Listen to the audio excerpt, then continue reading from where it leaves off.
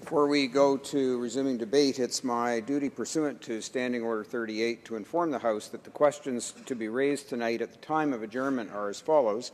The Honourable Member for Langley-Aldergrove in respect to seniors. The Honourable Member for Renfrew, Nipissing, Pembroke in regards to national defence. And the Honourable Member for Selkirk, Interlake, Eastman also in respect to national defence. Resuming debate, the Honourable Member for Eglinton Lawrence. Thank you very much, Mr. Speaker. It's nice to be so warmly welcomed. I rise today to speak to the motion brought by the Honourable Member from Victoria. He would know that I hold him in high regard, even though he's not here, though regrettably I'm speaking against his motion. I also want to thank the Honourable Member from Charlottetown for his gracious introduction. I'll try to live up to his high expectations. Let me start by reminding the House, Mr. Speaker, that our government has committed to legalize, strictly regulate and restrict access to marijuana. Le gouvernement du Canada a comme but. The Canadian government seeks to keep marijuana far from children and to prevent criminals from taking advantage of illegal trade. A responsible approach. We do not want to rush or introduce precipitous changes which are unnecessary and could needlessly complicate the transition to a properly designed and regulated system of restricted access to marijuana. As the Minister for Health said in her recent speech to the United Nations, our approach to drug policy, including the legalization of marijuana, must have a solid scientific foundation. I'd like to use my time today to talk about some of what the science says about marijuana and health. There are both health risks and potential therapeutic benefits from marijuana. While new evidence of risks and benefits continue to emerge, we currently have more evidence about the harms, particularly the harms to youth. There is evidence of very real and negative health effects of marijuana consumption, particularly for young people. Les risques pour la santé associés à la consommation régulière de la marijuana pendant l'adolescence et au début de l'âge adulte, lorsque le cerveau est encore en développement, incluent des effets dommageables à long terme. Regular marijuana last for a long time can lead to an increased risk of addiction and therefore potentially longer-lasting harms to mental functioning, such as deficits in attention, memory, learning, and even IQ, Mr. Speaker. This is particularly true for use that begins in early adolescence. Il existe des preuves qu'une consommation régulière. There is evidence that regular consumption of marijuana in adolescence and early adulthood can have negative repercussions on academic success and increases the likelihood of school dropout. Marijuana use has also been associated with an increased risk of psychosis and schizophrenia, especially in those who have a personal or family history of such mental illnesses. These effects can cause profound problems for the individuals and their families.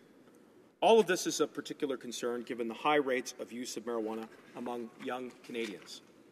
Les jeunes font leur premier essai de marijuana. Young people often try marijuana for the first time at age 14. 12 had reported use of marijuana during the years 2012 and 2013.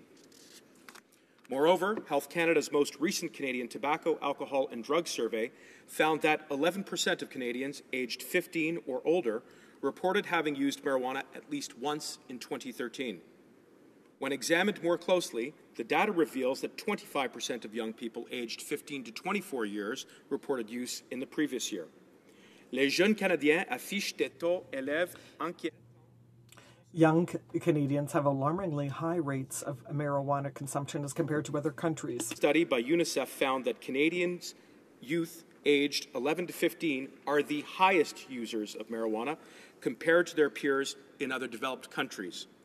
28% of 15-year-olds in Canada reported using marijuana at least once in the previous year.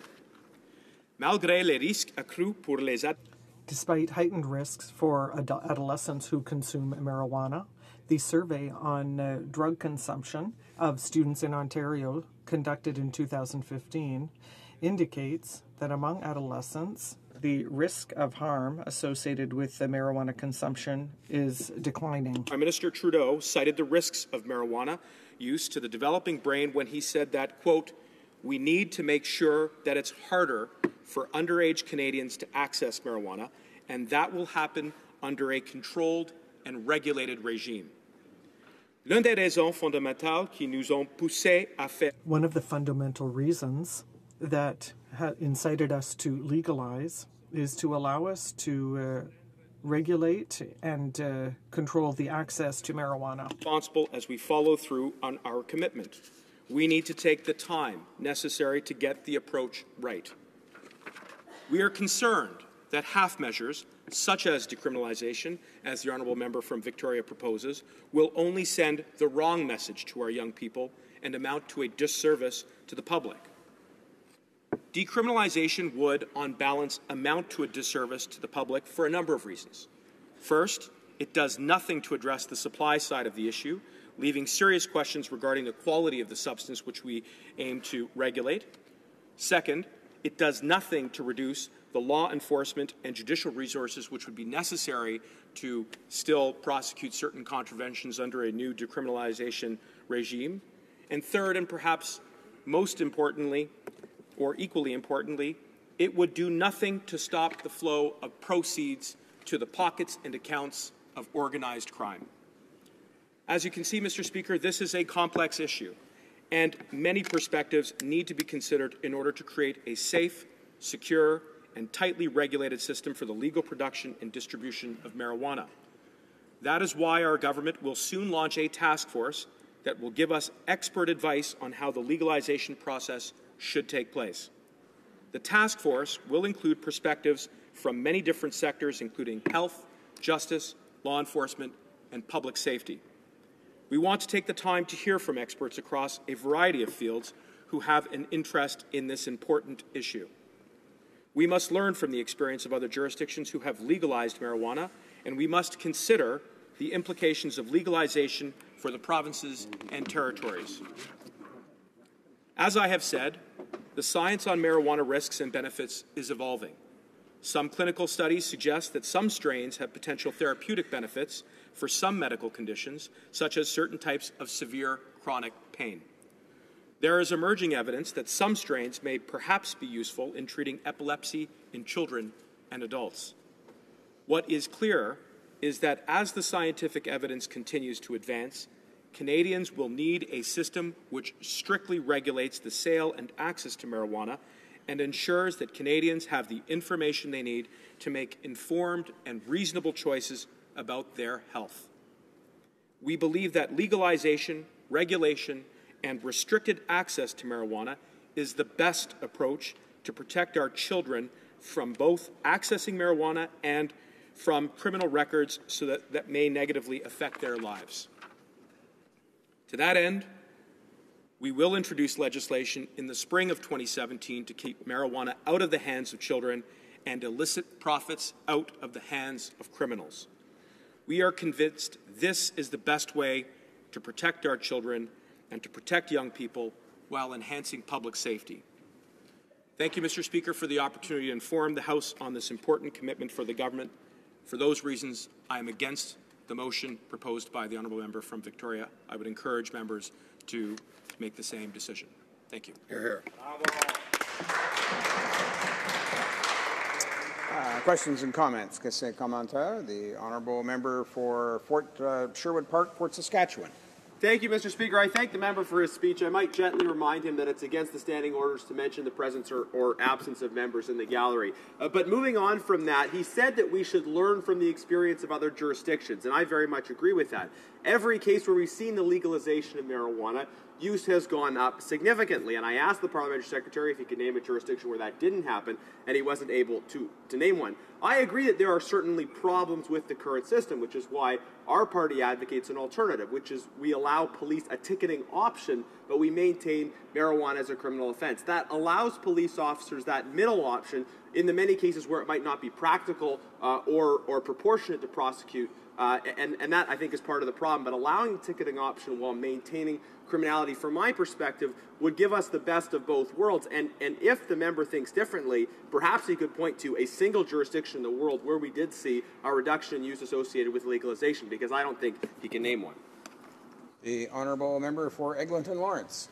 Mr. Speaker, I want to thank the honourable colleague across the aisle for his question. I think it's well put. I think the short answer is that this middle option, which he describes his party recently endorsed at a convention, sounds strikingly similar to the decriminalization regime which has been put forward by the NDP member. And it is for those reasons that I do not believe that the middle option, as described by the honourable colleague, would either address the supply side of the issue, would address the scarce resources of law enforcement and the courts, which are currently under tremendous strain and pressure.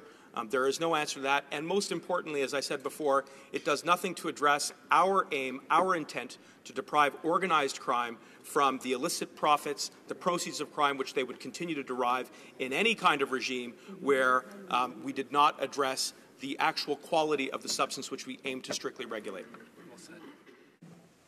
Questions and comments. The honourable member for Port Moody, Coquitlam.